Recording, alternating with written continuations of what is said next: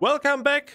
In this video, we are going to refactor our picking up logic from our player script into separate components to make our system more modular and more object-oriented. So what we can do is create a new folder in our scripts, and let's call it Pickable.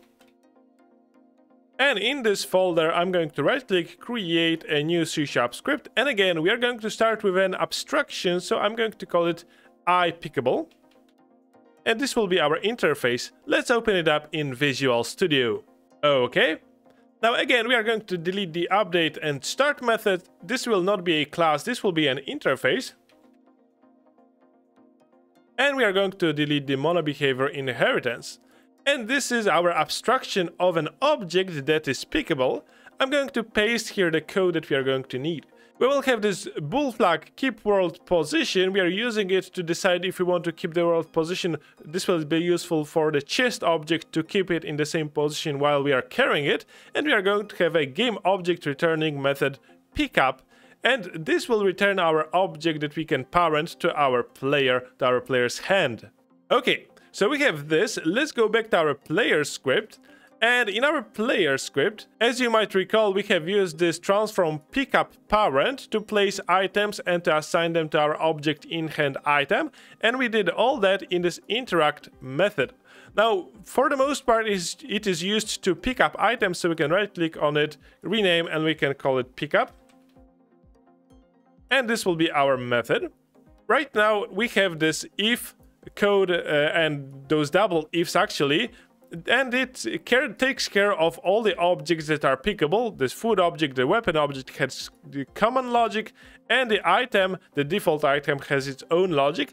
And we are setting this parameter in the setParent method, world position stays. And for the item, so for the chest, it is true. While for our objects, it can be false, it can be true. It doesn't really matter because we are resetting those positions and rotations of this item. Okay. Now, what we can do here is instead of having all of this code, we can select this, Ctrl-K, Ctrl-C to comment this out.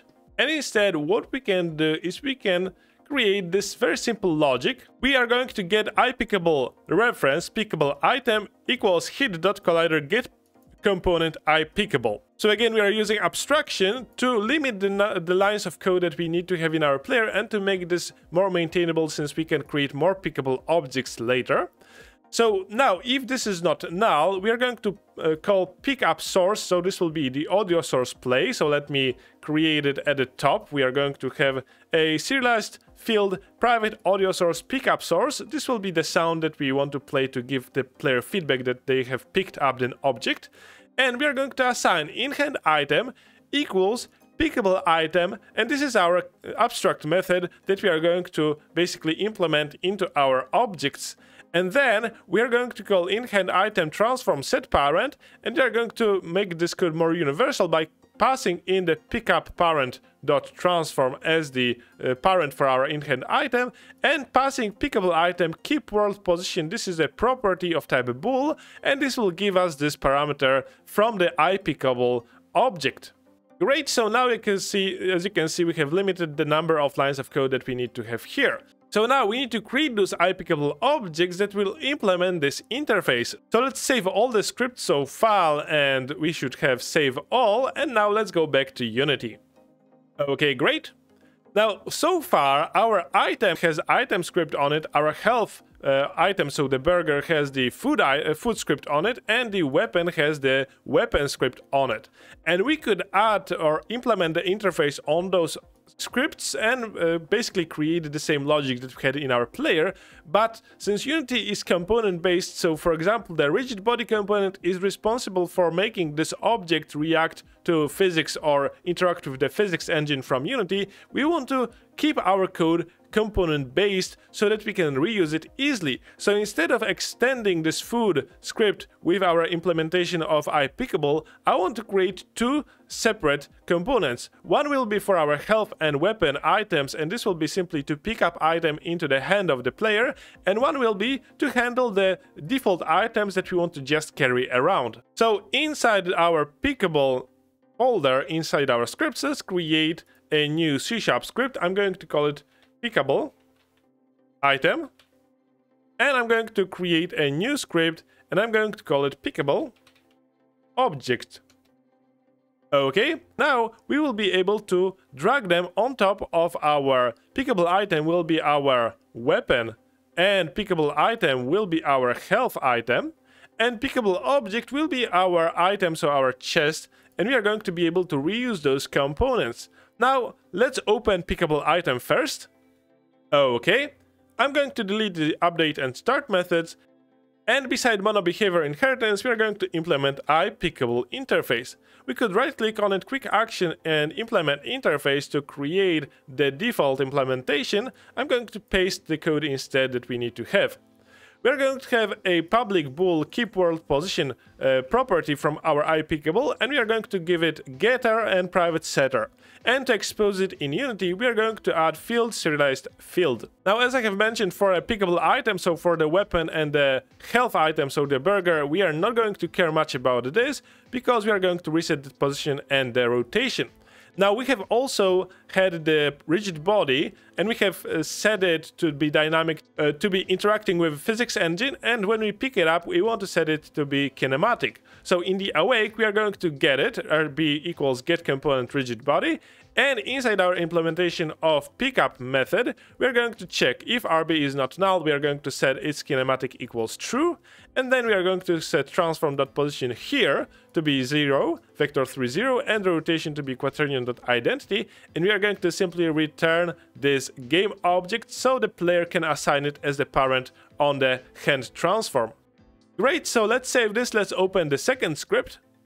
Okay, and again, let's delete the update and start. Let's beside the mono behavior implement IPickable, and I'm going to again paste the code.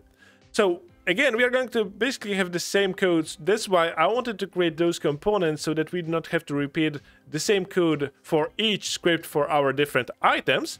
So here we have the same keep world position, but by default we are going to set it to true so that we always preserve the world position of an object. In our case, this will be chest or whatever we want to just carry around with us. And we are going to set the rigid body again in the awake to get component rigid body. And again, we are going to check if it is not null, we are going to set it to kinematic. And we are going to simply return the same game object without doing anything more here. So this is where we can implement our custom logic for how we want to pick up an object. Now, I do admit that there might be not that many ways that we want to use, but basically now, all we had to do, let's save this, let's go back to Unity. Great.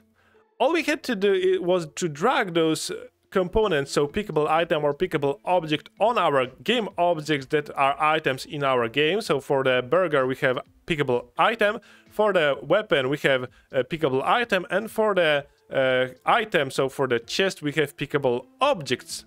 So that's not a bit of a conflict between the name of the game object and the name of the component.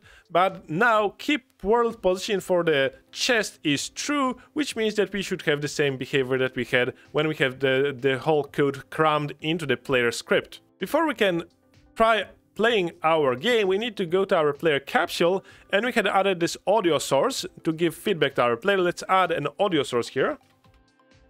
Okay, we're going to uncheck play on awake. And we are going to drag it as a pickable source for our player script. Let me minimize this. I have provided for you a sound 𝗁𝗁01. Let me play it. This is not a perfect sound for this, but this will do for now. And we can maybe limit the volume to something like 0.6, 0.7. Okay, let's see if it works now. Let's press play. Okay, and let's try picking up this chest, and we have heard the sound, and now this works as expected. A burger. Again, this works exactly the same as we had previously. And a gun. We still have our feedback for the shooting mechanic, and we can drop it all, and we can pick up the chest again. And when we have picked up the gun, we cannot really pick up the chest. We need to drop the gun to do this. So everything works as expected, but now our code is a bit more maintainable. I hope that you have enjoyed this tutorial series. I will add one more video to this about how to hold a button to pick up an object, and when we let go of the button too soon, we are not going to pick up the object, but that will be an extra video later on. Thanks a lot for watching. If you have enjoyed this video, leave a like, leave a comment, subscribe to the channel, and you can also support me through Patreon. Thanks a lot to all the Patreons that are currently supporting me. Thanks to you guys, I can create those tutorials about Unity on YouTube. See you in another tutorial.